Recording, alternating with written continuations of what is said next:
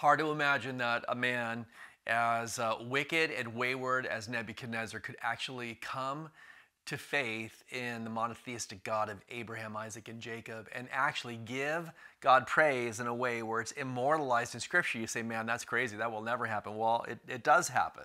It does happen. And, I know that there are people in your life that you think they will never respond to the gospel. They will never say yes to Christ. They are so far gone.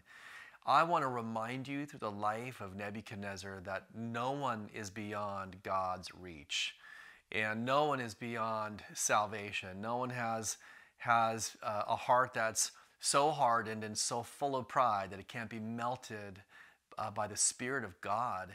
And Nebuchadnezzar's life should encourage you. And by the way, this is really the attitude that we always ought to have towards people.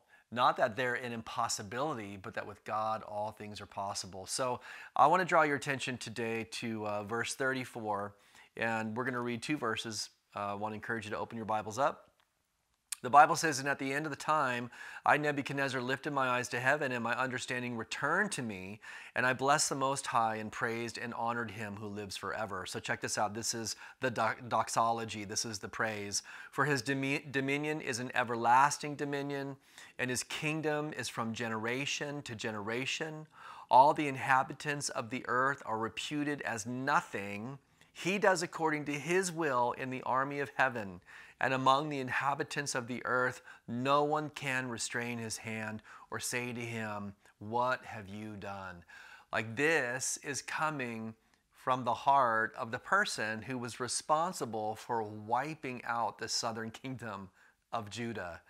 And it comes after 7 years. Remember, and you can check this out in verse 33, for 7 years he has crawled on the ground like an animal. He has eaten grass like a cow, or the Bible says like an oxen.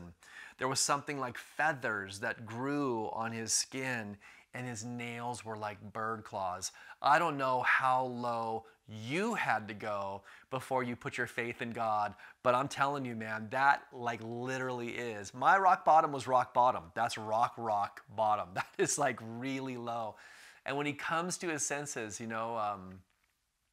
I'm reminded of the story of the prodigal son because the Bible tells us that it was at the moment where he's sitting with the pigs, the swine, and in their slop, the Bible says he came to his senses. There was that moment of spiritual epiphany. Well, same thing for Nebuchadnezzar. He is awakened and he is restored, and his heart sees things for what they really are.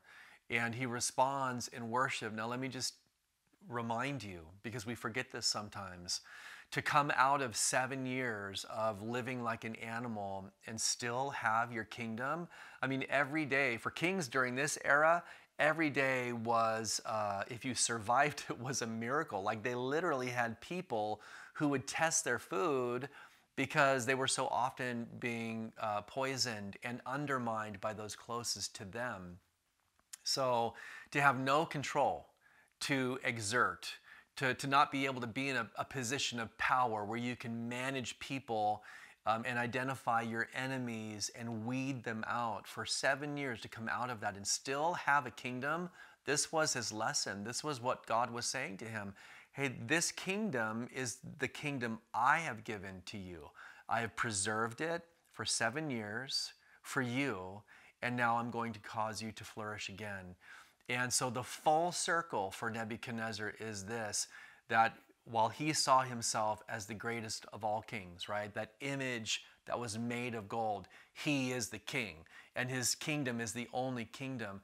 He has now been humbled, and he recognizes that there is a king that is far above him, whose dominion is above every dominion, and who is able to do whatever he desires to do, that no one can withhold or restrain his hand.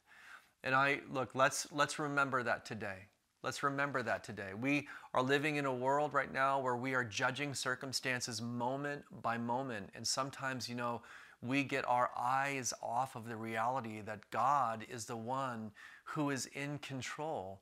His dominion is above every other dominion. Sometimes we have the tendency to look to people in positions of power and authority, and if we're a victim, we feel that they are the absolute power, and so maybe we attack, maybe we gather people to attack or to undermine. Maybe we're in a position where we're seeking to establish some earthly potentate to bring to pass the things that we desire to have happen. Maybe the person we wanted was deposed, and so we think all hope is lost.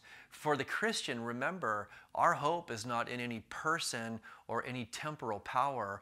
Our hope is in the eternal God.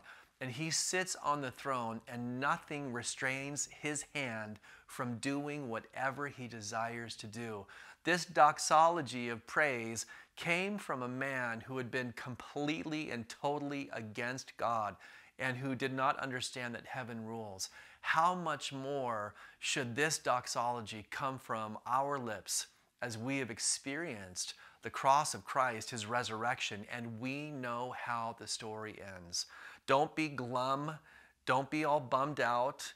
Don't be miserable, and don't commiserate with others. Give God the praise that he deserves today. All these things are passing, but his kingdom remains forever. Father, thank you that that's true. We set our eyes on you today, and we worship you and you alone. In Jesus' name, amen. God bless you.